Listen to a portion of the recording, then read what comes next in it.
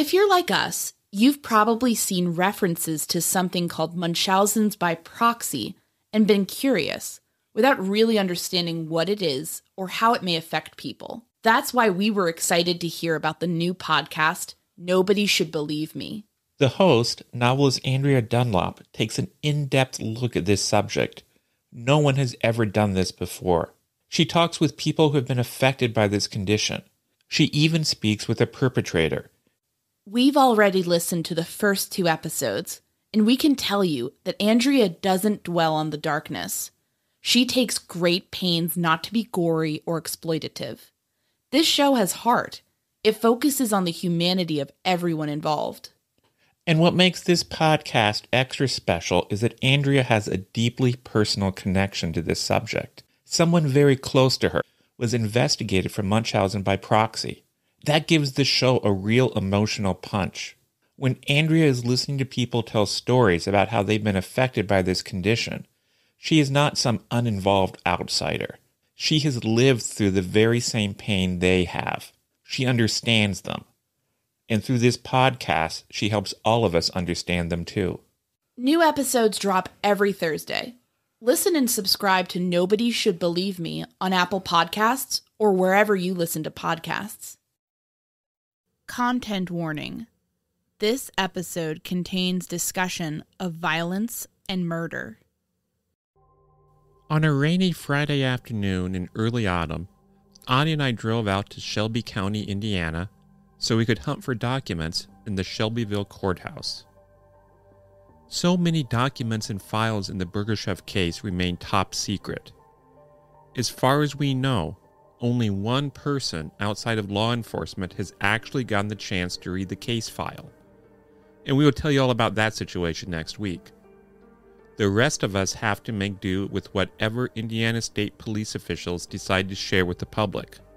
And, as you will see, sometimes what they choose to let us know is highly selective and carefully designed to strengthen whatever theory they may happen to hold.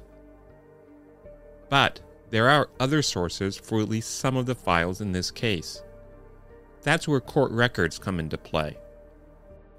Alan Pruitt's witness statement, for instance, is in the Indiana State Police case file, which they don't allow us to see. But I found a copy of it lying hidden in a courthouse folder. And so we shared that statement with you last year. Earlier this autumn, we were searching for information on one of the robbery gang members. In the past, police officials like ISP investigators Ken York and Stoney Van gave this man nicknames like Amigo or Shotgun Man. His real name is Gregg Steinke. He is still alive. Before the Burger Chef murders, he is known to have been found guilty of a felony involving discharging a firearm. But we couldn't find the details of what that felony actually was. So we went to Shelbyville to find it. Was that crime essentially a prequel to the Burger Chef murders? Or something completely unrelated? Today, we will share with you what we learned. We will also share with you some information we found in Steinke's federal case file, which we obtained from the National Archives in Chicago. We discovered in that file a statement we feel certain Indiana State Police investigator Ken York didn't think anyone would ever see. But does it strengthen the case against the robbers or weaken it?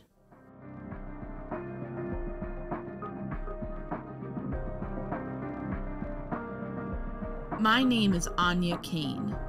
And I'm Kevin Greenlee. And this is The Murder Sheet, a weekly true crime podcast.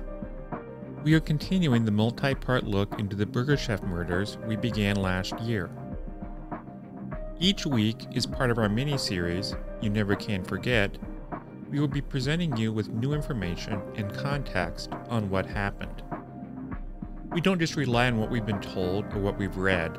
We have worked this case ourselves.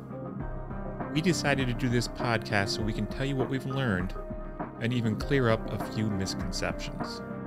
We're The Murder Sheet, and this is The Gang.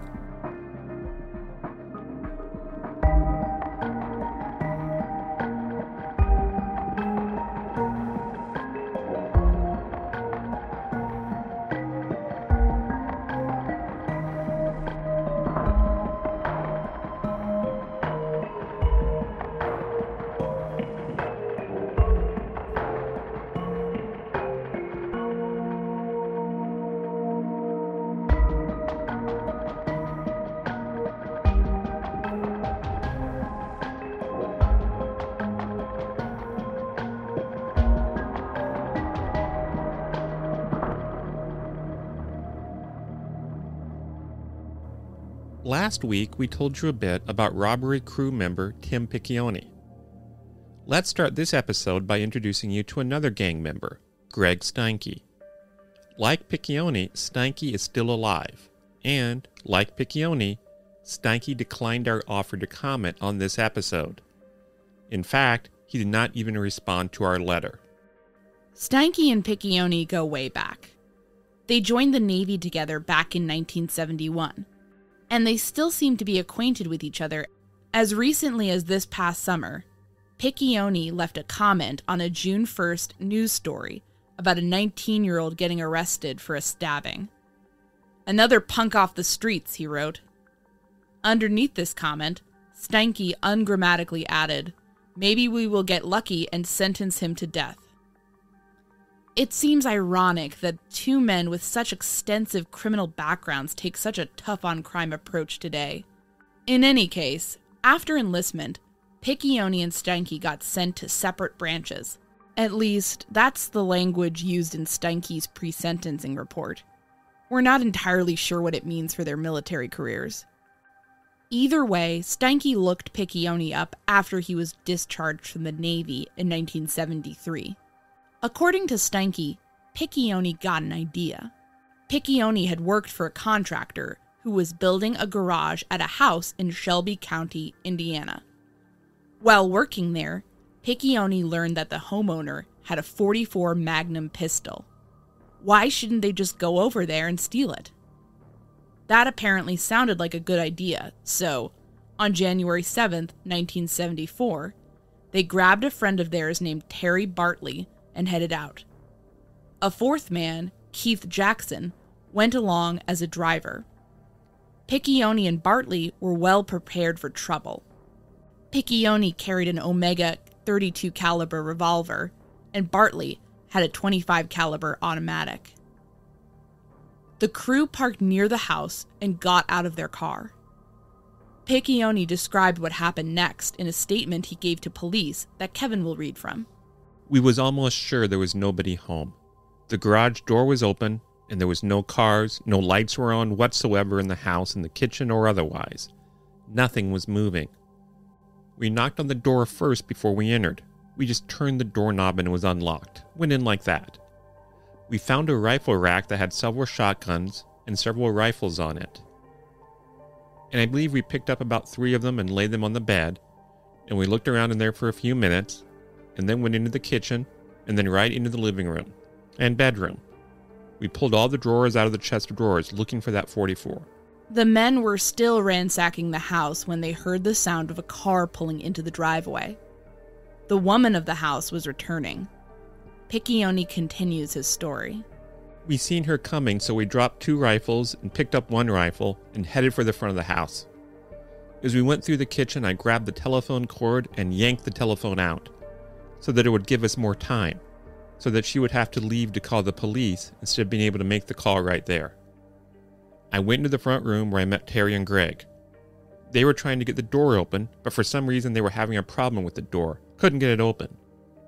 We ran out the front door and down the hill and entered into the woods. As we ran, we dropped some of the stuff that we took from the house.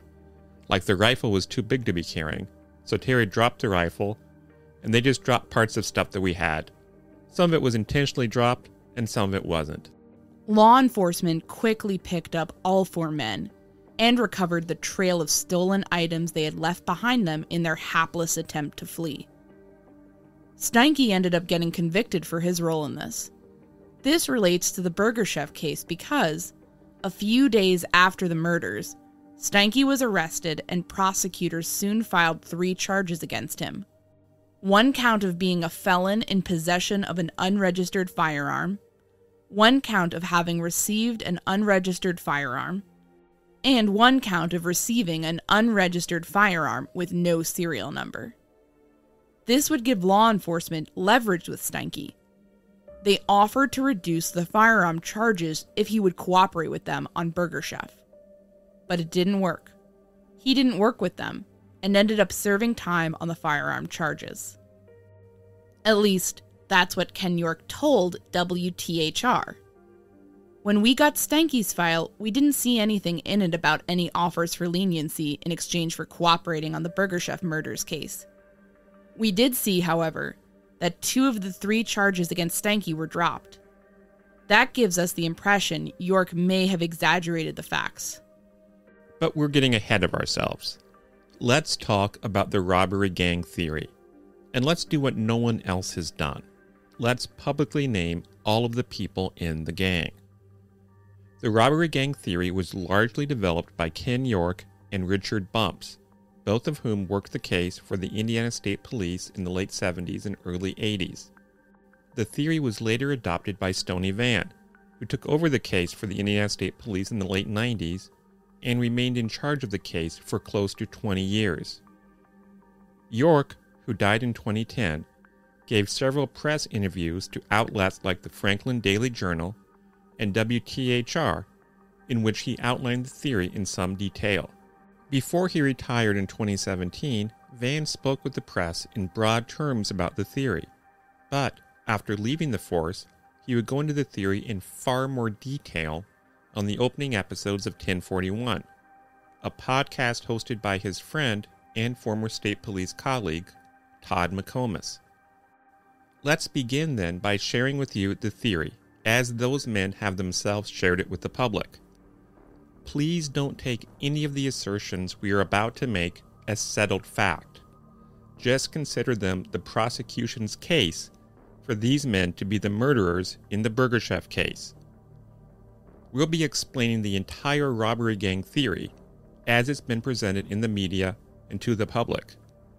Then, we'll be raising a few problems that we have with this theory, based on affidavits we've recently uncovered, as well as basic common sense. The robbery gang supposedly had 5 members. To make things easier for people who've also heard 1041, we will give you not only the names of the men, but also the nicknames Vann assigned to them on that program. Here are the members. Gregg Steinke, who Vann referred to on 1041 as Amigo. He's still alive. Timothy Piccione, who Vann called Inside Man. He's also still alive. John Defibaugh, who Vann called Minimart. He was shot and murdered in 2004 in a crime that remains unsolved. David Cathcart, who Vann called Bar Rat.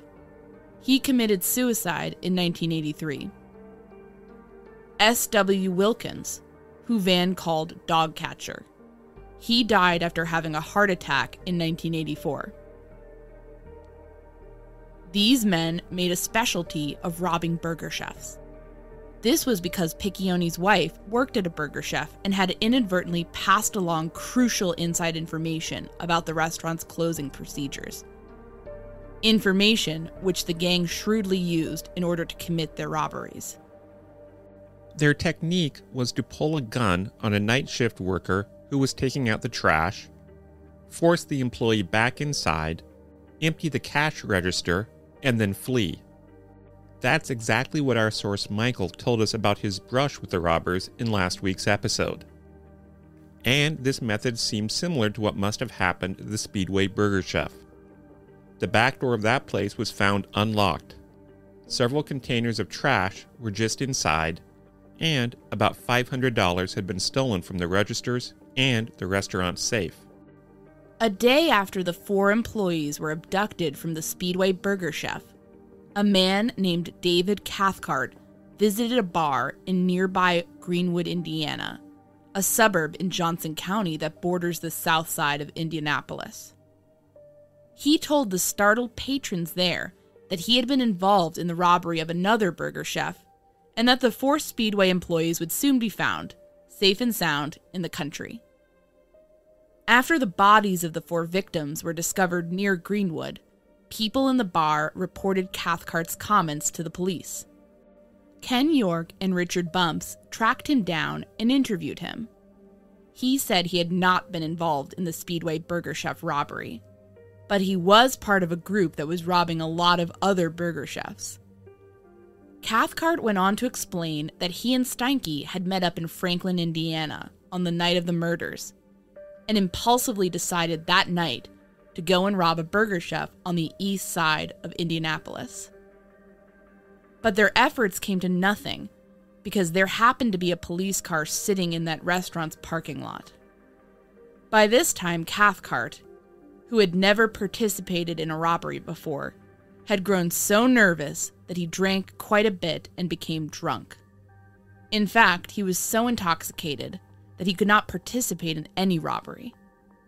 So Steinke drove him back down to Franklin, picked up 2 other members of the gang, and headed off to the Speedway Burger Chef. Curious, York went to talk with Steinke, who was wanted on a weapons charge. To his surprise, he saw Steinke's next-door neighbor mowing his lawn. The neighbor, S.W. Wilkins, had a beard and looked exactly like a bearded man a witness had reported seeing behind the Speedway Burger Chef just before the abductions. He asked Wilkins to come in for a lineup, and Wilkins did so. But first, he shaved off his beard, the first time he had done so in 5 years. That did not succeed in hiding his appearance. Later, the female witness from the Burger Chef would identify Wilkins as the man she saw that night. Wilkins' own son would also later implicate Wilkins in the murder. He revealed that he once overheard his father and Steinke talk about going to a Burger Chef in Speedway. They said something about a robbery and a couple of people getting killed. Wilkins's participation in the robbery is theorized to have been what potentially caused the crime to turn into murder. Wilkins had previously worked in Plainfield, Indiana. His route home from work would have taken him right past the Plainfield Burger Chef, where future Burger Chef murder victim Jane Freet worked at the time. Perhaps she got to know him as a regular. If so, she may have recognized him when he entered the Speedway Burger Chef to rob it, and she needed to be killed so she could not be a witness. There's one more thing. Steinke's own attorney on the weapons charge came forward to police with incriminating information about his client. At some point, this lawyer went to law enforcement to share some information he had gotten while representing Steinke. The attorney revealed there were 7 people inside the Burger Chef at the time, presumably the 4 victims and 3 others. He said Wilkins was involved in the murders, and that Steinke had cased the Speedway Burger Chef in preparation for robbing it on 3 straight nights before the murders. Taken together, all of those points make for a very powerful circumstantial case. But how much of what York and Van have been telling us about this case is actually true? Before we get started, we just wanted to say that we respect Todd McComas and the work he's done on 1041. We do take this robbery gang theory very seriously, but that means we want to drill down and talk about some of the problems with it. Let's go back to the very beginning. Yes, most of the 5 people named by York and the others were indeed participants in a string of robberies in the late 70s. But it doesn't seem quite fair or accurate to say they specialized in burger chefs. They also robbed places like Kentucky Fried Chicken. We told you last week about an instance in which they robbed a Magic Market convenience store. Stoney Van claims that Steinke and Piccione gave so-called cleanup statements in which they admitted to up to 30 instances of robbery and home invasions. We can't confirm that. We've not been given access to those statements. According to Van, the duo admitted that between July and October of 1978, they robbed 5 burger chefs and 1 Kentucky Fried Chicken. He didn't specify how many home invasions they pulled off during that time. Van also did not explain what the other up to 24 robberies were, or why he only seemed to be counting robberies from July to October of 1978. We know, for instance, that Defibaugh robbed a convenience store in 1977. Van even claimed that Steinke was the getaway driver in that crime. Why didn't that crime make the list? In doing basic research, we also found that a Kentucky Fried Chicken near the county line between Marion and Johnson County, Indiana, was robbed in May of 1978. The details in this robbery were printed in the paper, and it sounded very much like the other robberies known to be committed by the gang. Why didn't Van include the May 1978 robberies on his list? We suspect it may be because the more you look at the crimes known to be committed by these men, the less it looks like they specifically targeted burger chefs. Sure, they robbed burger chefs, but they also robbed Kentucky Fried Chickens and convenience stores and did home invasions. These men targeted any place they thought they could steal something and get away with it. It is also not at all clear what sort of so-called inside information about Burger Chef these robbers would have needed or gotten from Piccione's wife in order to pull off their crimes. Remember, these were not intricate heists pulled off by master thieves.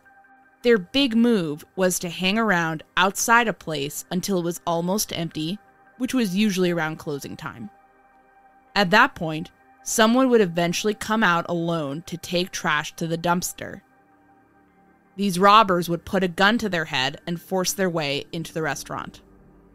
Do you really need inside information to pull that off? I actually worked for Pizza Hut back in the early 90s. In those days, around closing time, someone would invariably go out alone to empty the trash. It was common practice. You did not need inside information to predict it. What the robbery gang theorists have done on these points is to shade and finesse the facts in order to make those facts sound as incriminating as possible for the members of the robbery gang. As we shall see, it will not be the last time they have done so. We come now to the tale of David Cathcart going to a bar in Greenwood, Indiana, and shooting his mouth off about being involved in a Burger Chef robbery. It is not at all clear what exactly Cathcart actually said that night. Only one person outside of law enforcement has had the opportunity to read the files that would reveal that sort of information. All we have is what men like Ken York and Stoney Van have told us he said, and they've changed their stories. On the 1041 podcast, Van said that Cathcart made some statements that the 4 missing employees would be found safe. Ken York, on the other hand, told WTHR that Cathcart said he, Cathcart, had committed the murders. York told the Franklin Daily Journal that Cathcart just bragged about being involved in a Burger Chef robbery. We honestly don't know which of these versions is true. Your guess is as good as ours. But we do know exactly what Cathcart later told police. We know this because we have the statement Cathcart gave law enforcement on November 22nd, 1978. We got it from the National Archives in Chicago, a government repository of public documents. There it lay hidden in the middle of some court records pertaining to Steinke. We were even told that the file was slated for destruction in the very near future, so we are lucky that we got it before that happened. We now share the contents of the Cathcart affidavit for the first time with the public, and afterwards, we will discuss whether or not York and the others gave a fair summary of its contents. Kevin will read Cathcart's words from his statement. I, David Cathcart, am 21 years of age and reside in Greenwood, Indiana with my parents. I have never been convicted of a felony or served a sentence in a penal institution. On Friday, November 17, 1978, the night of the Burger Chef murders, at approximately 7 p.m., I went by the residence of Gregg Steinke in Franklin, Indiana. While at Steinke's residence, he asked me if I wanted to go pull a job, meaning hold up a place. I told him that I would, so we left in my car, a 1971 Monte Carlo, 2-door, green in color, and drove to the east side of Indianapolis. Before we left Steinke's residence, he went upstairs and got a shotgun. The shotgun was approximately 20 inches in length overall, with a 10-inch barrel. The stock had been cut down to form a pistol grip, and I think it was either a 20 or 410 gauge. The shotgun was also bolt action and had a blue steel finish. I saw this shotgun once again in Steinke's residence on Saturday, November 18, 1978. Steinke has also carried a .38 caliber revolver before, and I have seen this revolver in his car, which is a 1967 green Buick. As Steinke and I drove towards the east side of Indianapolis, he told me about some robberies that he'd committed with a friend of his named Tim. He told me about one burger chef they had sat on for hours. I'm not sure, but I think this one was at 10th and Arlington. We cased this burger chef for a while, and even getting out of the car on foot and approached the restaurant on foot. Steinke had carried the shotgun with him. However, he told me he was cold and we would come back the next night wearing warmer clothes. Steinke at one time went through the fence and up to the door of the burger chef and listened through the door. He said he couldn't hear anything and there are still a lot of people in there, so we decided to leave. At this time, we went to a second burger chef located at Emerson and Southeastern Avenue, and we parked on a side street and watched it for a while. However, there was an Indianapolis police car on the lot, and the officer was inside, so we decided to leave.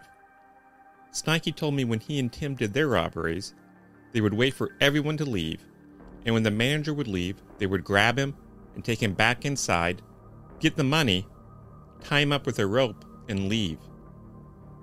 They wore stocking masks during their robberies. Steinke and I cased these two burger chefs Friday, November the 17th, and Saturday, November the 18th, 1978. On the night of November the 18th, 1978, Steinke got the sawed-off shotgun from upstairs and was looking for ammunition in a downstairs closet. I have seen Steinke in possession of the aforementioned shotgun approximately 3 times in his residence within the past 10 days. I am sure this residence is Steinke's because I have visited him there many times. I have witnessed him eating there, sleeping there, and he recently married a girl who was living there with him. Her first name is Debbie, however I don't know her maiden name. She is pregnant, and I believe this is the reason they got married. That Cathcart statement does not at all line up with what York claimed it said. He said, you will recall, that Cathcart and Steinke had gone off to rob a place on the east side. They actually tried to rob 2 places on the east side. York claimed the east side robbery didn't occur because Cathcart was drunk. But the real problem, according to Cathcart, was that Steinke got cold. York told the press that after dropping Cathcart off in Franklin, Steinke went off with the others to rob the Speedway Burger Chef. There is absolutely nothing in the statement about Steinke going off to commit another robbery after leaving Cathcart. We don't know where York got that from.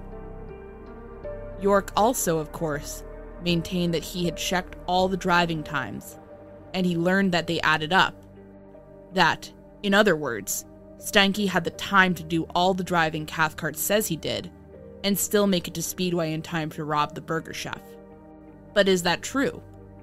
Let's see if we can figure that out. George Nichols and Mary Ryan, the 2 teen witnesses who saw the bearded and clean-shaven suspects behind the Burger Chef, estimated that encounter took place sometime around 11:15 or 11:30 p.m. Let's also remember that in a March 6, 1979 story, Indianapolis Star journalist Patrick Morrison reported that state police investigators had confirmed that the men in the sketches were believed to have been inside the Speedway Burger Chef a full 2 hours before the abductions, and that they had cased the place a half-dozen times that night. That would have had the 2 men at the Speedway Burger Chef no later than 9:30 p.m. According to Cathcart, he and Steinke met at Steinke's home in Franklin, Indiana, around 7 p.m. At some point after that, Steinke pitched the idea of robbing a Burger Chef. At that point, the 2 set off for a Burger Chef at 10th and Arlington in Indianapolis. Google Maps says that is about a 32-minute drive. Cathcart says they were there for a while. Afterwards, they went to the Burger Chef at Emerson and Southeastern Avenue in Indianapolis. That's a 7-minute drive. Cathcart says they parked and watched it for a while. They then returned to Franklin. That would have been a 29-minute drive. In Franklin, Steinke is alleged to have rounded up 2 members of the gang and to have set off for the Speedway Burger Chef, which would have been at least a 40-minute drive.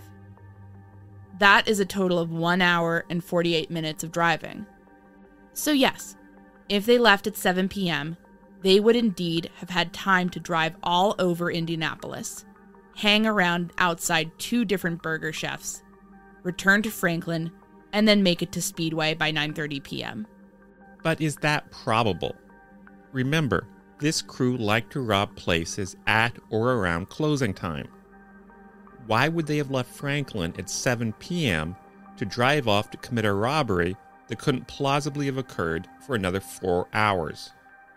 Next, York claimed that Wilkins was the bearded man outside the restaurant that night, and that he shaved his beard for the first time in 5 years, when York asked him to come in for a lineup.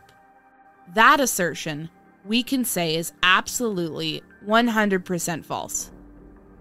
Researcher Steve Hughes found a picture of Wilkins that appeared in the Franklin Daily Journal on April 5, 1978, just 7 months before the murders.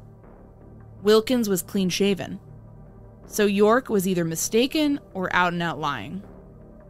Van told the audience of the 1041 podcast that the female witness, Mary Ryan, looked through a mug book and identified a photo of Wilkins as the man she saw outside the restaurant that night.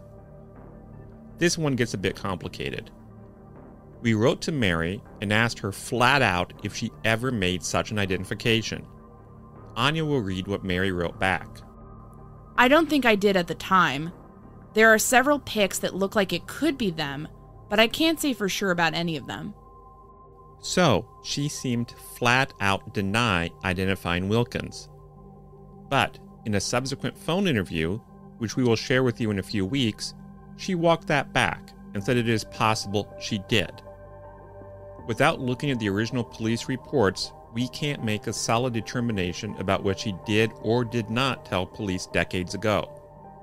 And, as we keep repeating, only one person outside of law enforcement has received the chance to look at those reports. The tale York and Van tell about Wilkins' son supposedly overhearing his father and Steinke confess to their involvement in the murders is something else that can only be verified by looking at the original reports. We can say, however, that since we have started researching this case, several different people have contacted us about overhearing friends or relatives make incriminating statements about these murders. None of those leads ever panned out, so we view this claim with some skepticism. While we're on the subject of Wilkins and his son, let's bring up something else. Both men shared the same name, S.W. Wilkins, and so some people theorize that York made a huge mistake, that he implicated Wilkins the elder when the real man involved with the robbery crew was Wilkins the younger. We first heard this theory from a researcher who is no longer active on this case. The arguments for this would be that Wilkins Jr. was much closer in age to Piccione and Steinke than his father, and that Wilkins Jr. was in fact later implicated in several burglaries. If you take this theory to the extreme, one would suppose that Wilkins Jr. lied about hearing Wilkins Sr. implicate himself in the Burger Chef killings because Wilkins Jr. wanted to hide his own complicity in the murders. We guess this would mean that the bearded man York saw mowing the lawn was actually Wilkins Jr., and that Wilkins Sr. came in for the lineup later, and that York somehow did not notice the substitution. All of this, frankly, seems a bit hard to believe, but in fairness, quite a few documented facts about this case also seem implausible at first glance. And York certainly made some big mistakes, so we feel this possibility cannot be totally dismissed at this time. The story about Jane recognizing Wilkins because he was a regular at the Plainfield Burger Chef where she worked has frankly always seemed far-fetched to us. No one, after all, has ever produced any evidence that Wilkins stopped at that place even once, let alone that he was a regular there. In examining the court records from Wilkins' divorce, we also learned that he worked nights. His shift started at 11 p.m. This would seem to make it less likely that he would stop at a burger chef on his way to or from work. Though, of course, we realize that sometimes people's work schedules can change. Finally, we come to the story about Steinke's attorney. This lawyer supposedly told police that Steinke had cased the Speedway Burger Chef 3 nights in a row prior to the robbery murders. According to court records, Steinke actually had 3 attorneys during this period: John Lawson, Theodore Koch, and Joseph Reisberg. All 3 men are deceased. It is unclear which of them supposedly made these statements to police. For what it's worth, we reached out to the families of all 3 men. We heard back from one of Lawson's relatives, who, unfortunately, didn't have any information about Burger Chef to share with us. It is also not clear how this story makes the least bit of sense. Why would they need to case the place 3 nights in a row to commit a simple robbery?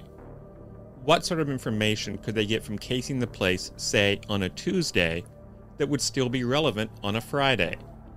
And if Steinke was casing the place all week and decided to rob a Burger Chef on Friday, then why on earth did he take Cathcart to a different Burger Chef on the other side of town instead of driving with him to the location he'd been keeping under such careful observation all week? This story just doesn't seem to make sense. We would also argue that the robbery gang theory, at least in the way that it has been presented to the public, does not make sense. There may be some truth to the theory in some form, but the way York and Van have offered it simply does not hold water. When we have tested their claims against court documents, their assertions have been found wanting. That makes us wonder, if what they have told the public falls apart when you get the chance to look at court files, would other claims also crumble if we got a chance to compare them to the actual case record? How can anyone evaluate the performance of the Indiana State Police on this case without getting the chance to look at those files? Well, as we keep saying, only one person outside of law enforcement ever got the chance to look at those confidential files. And the end result was an embarrassing disaster that continues to reverberate to this day. Next week, we will tell you the story of Ashley Flowers, Bill Dalton, and Red Ball.